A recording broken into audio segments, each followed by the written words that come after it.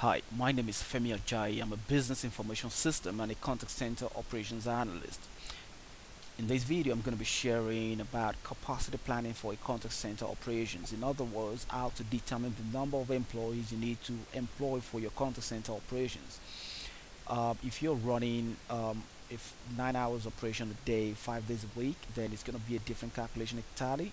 But this calculation will be suited for operations running more than 9 hours a day and maybe more than 5 days a week.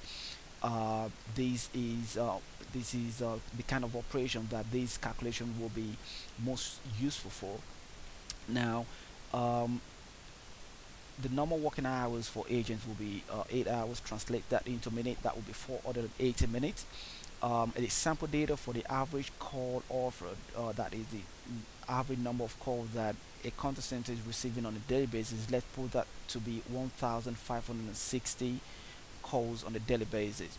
The next thing you want to set is your occupancy level. Occupancy is how busy you want your agent to be within a given period, for example 1 hour or in a day. So uh, industry standard is often between that 80 to 90, but in this case let's put it at 8 at as 85. um, the next thing is AHT, which is the average handling time.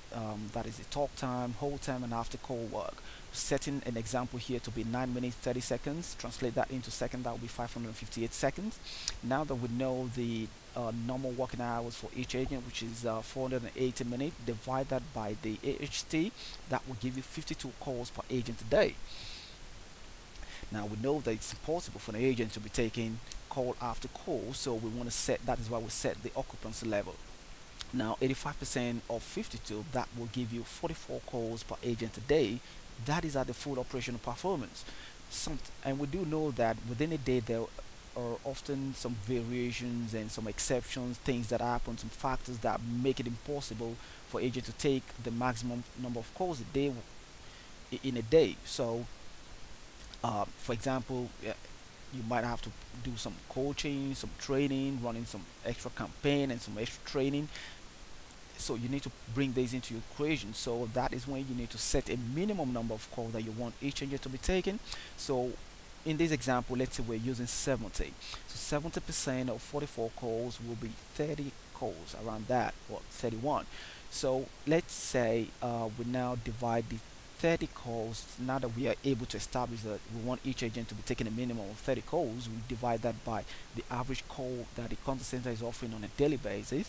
So we now see that we need 52 agents on a daily basis by dividing 1560 calls by 30 calls per agent. That gives us 52 agents to be employed. Now because we are running 7 days operation, or 24 hours 7 days a week operation, you would not just be employing 52 agents. So what you need to do here is, and more so, you know that you cannot count on 52 agents to be turning out for work on a daily basis. Some will be on MC, some will be on annual leave, some will be on emergency leave, or paternity and maternity leave will come into play. So you want to bring that under your shrinkage. Some operation will put it as 15, some will put it 25, some will put it 30, but as a sample data we put it as 10. So 10% shrinkage of 52, that will give you 5.2. So add that to 52, that gives you 57 agents to be scheduled on a daily basis.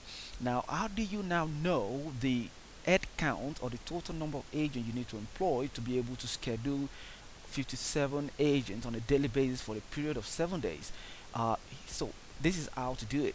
Now your agent will be working 5 days a week, so 57 agents times 7 days a week divided by 5 days that each agent is going to be working, that will be 80% agents that you need to employ for your contact center operation running 7 days a week, or even more than 9 hours operations. So now in summary, we now know that the total head count that we need to employ for a contact center should be 80. Expected number of employees that will be scheduled on a daily basis to handle the 1560 calls will be 57.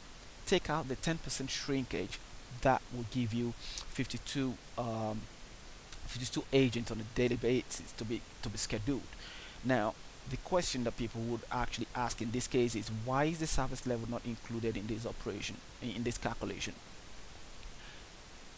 Service level is a function of operations management on a daily basis. If you have your agent not attending or not returning from breaks or doing a lot of callbacks, not uh, following the adherence on a daily basis, or they are spending more time on ACW than they should, and you're not managing it effectively, then that is would affect your service level. But in my next calculation, in my next presentation, I'm going to inject service level into my equation with the occupancy, and also break down the Erlang's calculation, and expose everything how it works, and you just watch out for that video. um, Now, what I'm about to mention here is just more of like it's out of what I've discussed about the capacity planning. If you're a business manager, or you have a business and you have a contact center, and you're falling short of your operations management, your customers are unhappy, your NPS feedback is really low, your agents are unhappy, you're having high attrition rates, then you need an experienced contact center operations manager. Um, if you are experiencing this problem, you can give me a call. My contact will be in the description.